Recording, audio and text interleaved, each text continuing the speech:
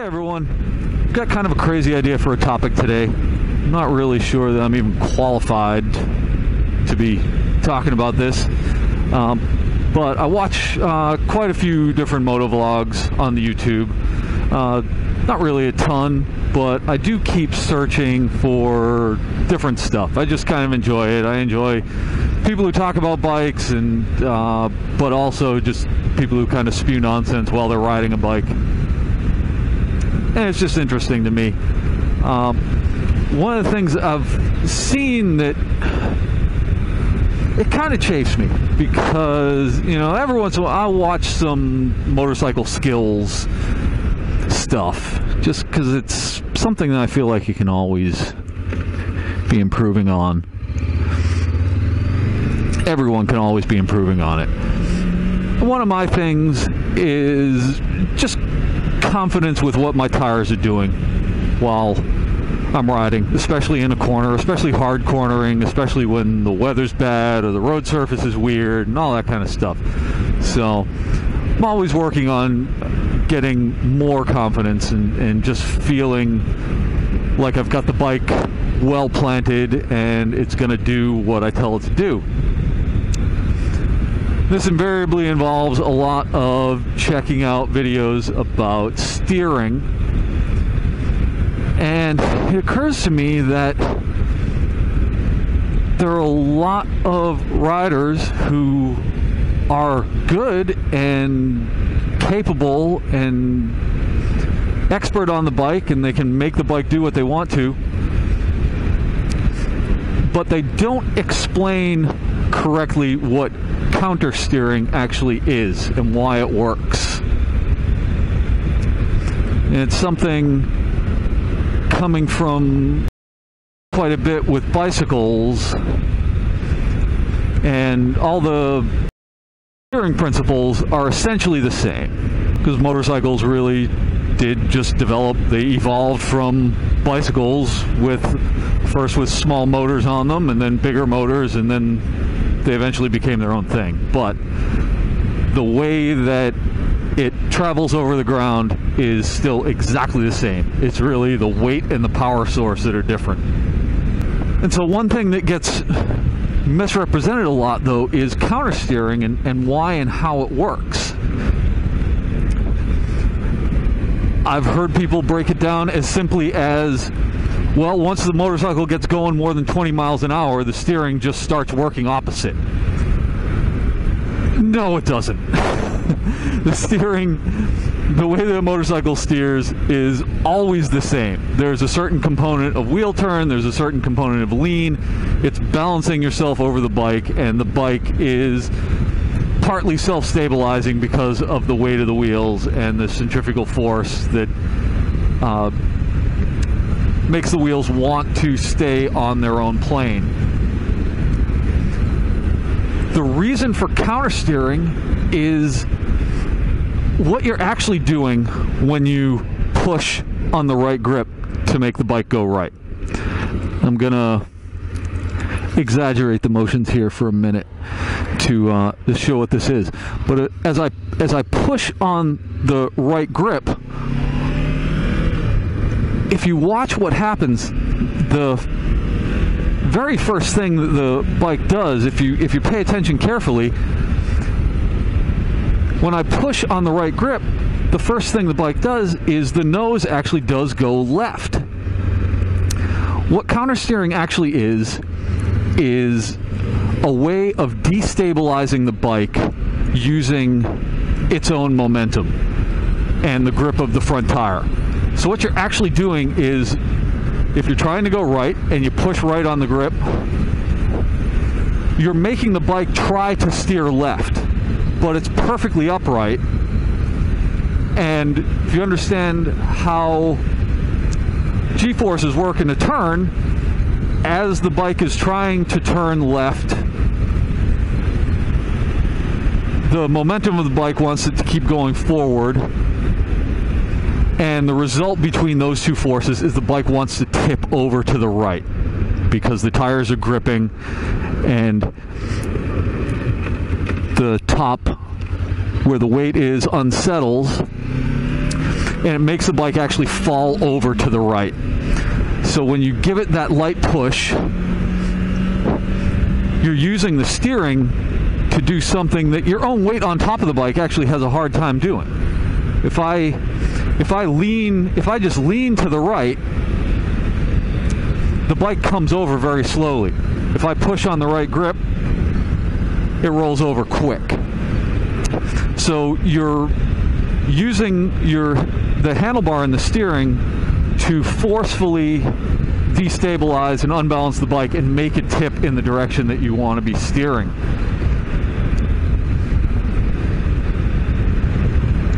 It's actually a really cool principle when you stop and think about it, because of what it makes possible with the handling of a motorcycle.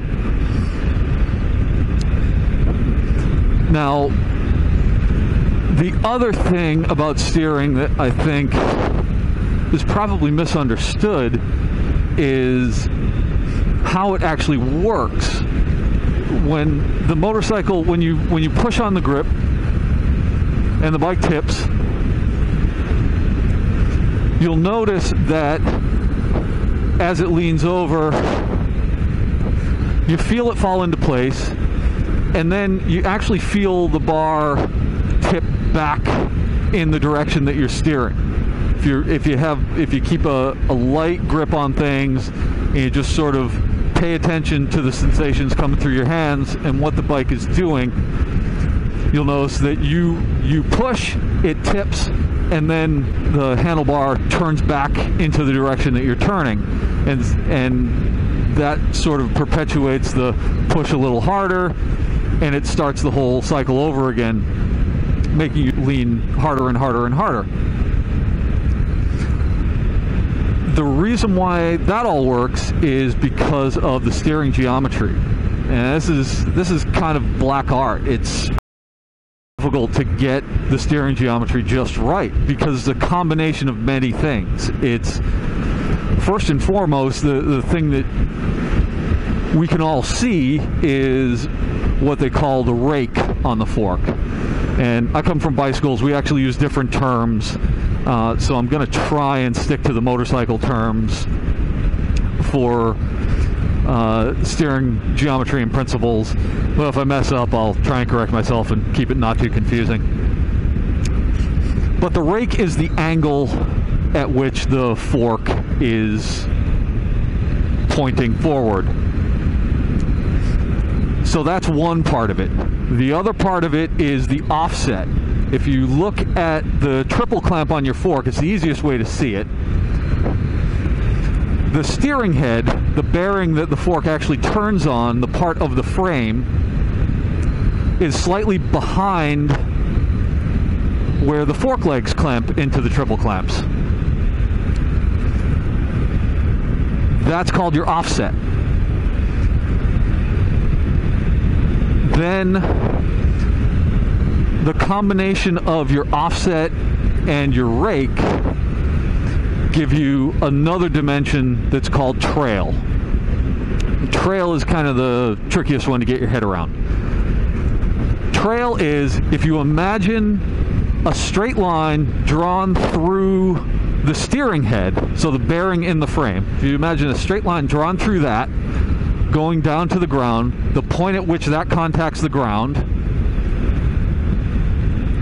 then you take a horizontal line from there and you draw it straight back to the middle of the contact patch of the tire. And you might have to draw this out or just kind of look at the front of your bike from the side to see what this actually is, but you end up with the tire's contact patch is actually slightly behind that imaginary line coming down from the steering head. And that's called trail or caster. Caster being taken from, well, you know, the wheels on the front of a shopping cart. If you look at that, that's the simplest form of caster. The bearing is actually vertical, so the line you draw through the bearing where it pivots is actually straight up and down, and the wheel, when you're moving forward, the wheel actually trails behind. So the friction in the bearing and the friction of the wheel on the ground make it like a weather vane. It just trails behind what the natural center of the pivot point is on the shopping cart wheel. So you'd look at a motorcycle fork and you'd say this can't work because the caster is actually backwards, because the fork legs are pushed in front of the steering bearing. So why does this work? Well, that's where the relationship between the rake and trail come in. So the rake gives it an imaginary pivot center that's in front of the wheel, like it needs to be. That does one other crazy thing, and this again is a major part of why motorcycle steering works as well as it does, why it feels so natural. Because your tire has width, and because it has caster in your fork geometry, and because you're leaning the bike over, the combination between all that stuff going on in the front and the wheelbase, the distance between the wheels, means that when the bike leans over, the weight of the bike pushing down makes the front wheel turn harder, because the center of rotation of the axle is behind the point on the ground that the steering head is pointing at. So when you lean it over, that's why the handlebar pulls back toward you a little bit on the grip that you just pushed to make it steer. And that's really where the magic happens. That's the bike settling into its ideal total geometry to make the steering happen.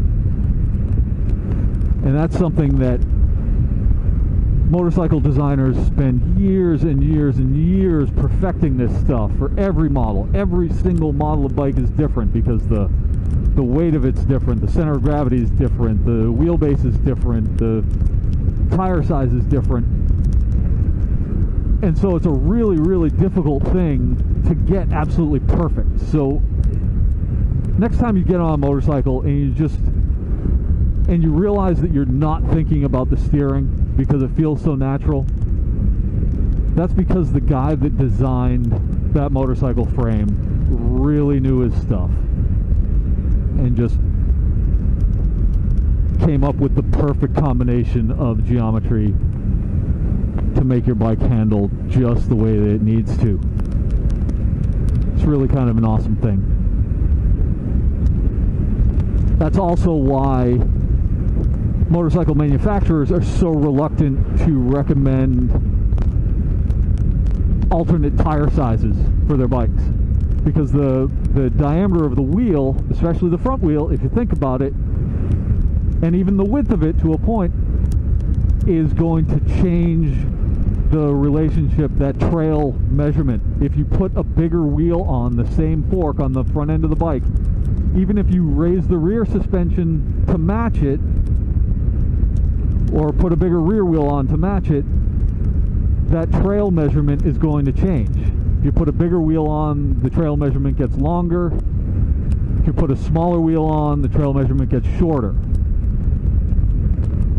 Longer trail, generally more stable. Shorter trail, generally quicker handling. If you do it right, you can possibly improve the motorcycle's handling for one purpose or another. If you do it wrong, the motorcycle's just going to steer like shit. So think carefully before changing tire sizes. It has a much more dramatic effect on how well your bike steers than you would initially think. Alright, well, that was a pretty serious conversation about steering. We're going to cut it off there. Throw me a comment if you have anything to say. We'll talk to y'all later.